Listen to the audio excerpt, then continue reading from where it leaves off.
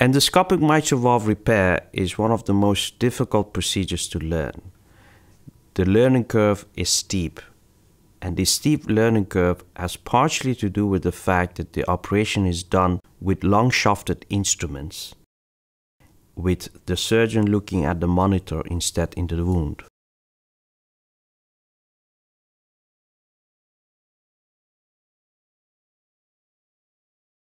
Acquiring endoscopic skills with long-shafted instrument is a process that no one can escape from.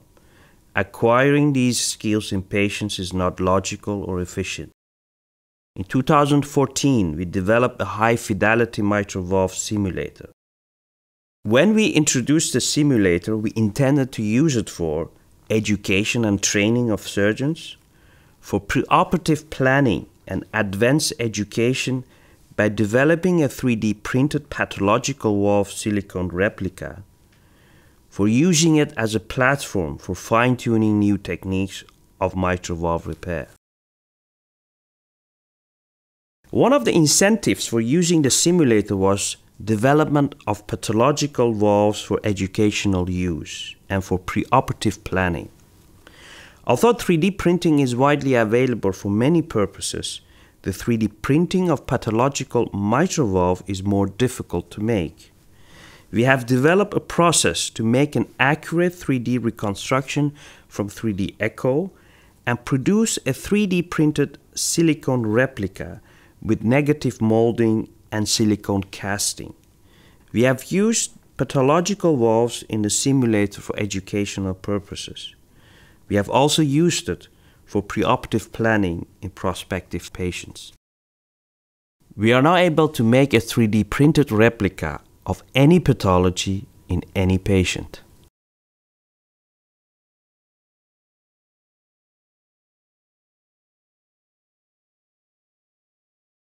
With regard to the education, the simulator is used in EACS endoscopic mitral valve repair courses that I direct 4 times a year at Maastricht University Medical Center.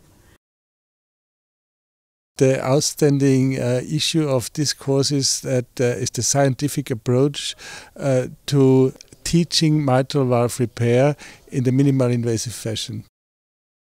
It's been a very interesting course. We're planning to start our own minimally invasive mitral program in our hospital in Sweden, and this course was very hands-on, helpful with tips and tricks of every moment of the operation.